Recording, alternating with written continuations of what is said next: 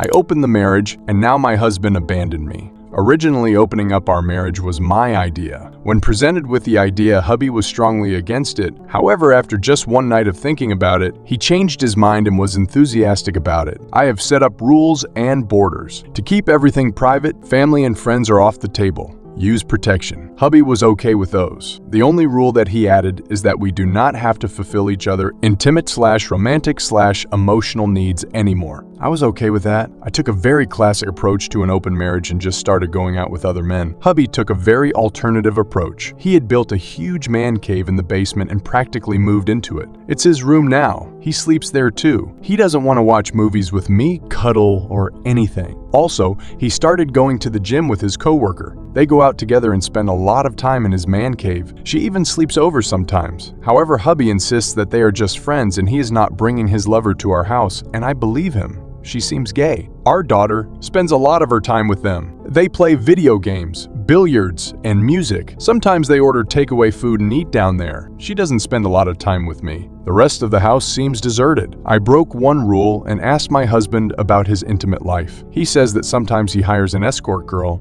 and that experience can last him for a month or two. I wanted to share, but he didn't want to know anything about my intimate life. So, all in all, he has managed to set up his life just fine within the borders and rules we had set up. He have compartmentalized every need in his life. He gets intimacy from intimate workers who do not complain and company and emotional support from his friend who doesn't complain. I guess we are partners in finances and parents of our child. They need a plan to make a huge tour of Europe together. Hubby asked me if it was okay to take our daughter this summer to tag along with them. I wanted to tag along. He declined. I asked my daughter, does she wanted to travel with me this summer? She said that I was boring and wanted to go with her dad. I'm starting to feel really lonely. Hubby is not interested in deeper conversations, touches, cuddles, or even intimate initiations. He is only interested in doing fun stuff. I talked with my hubby about changing the rules of our relationship so that we can get at least 1 day per week of our time. He said that he is okay with changing a rule about being emotional with our partners, so I can find a lover who is emotionally supportive and wants to spend time and travel with me.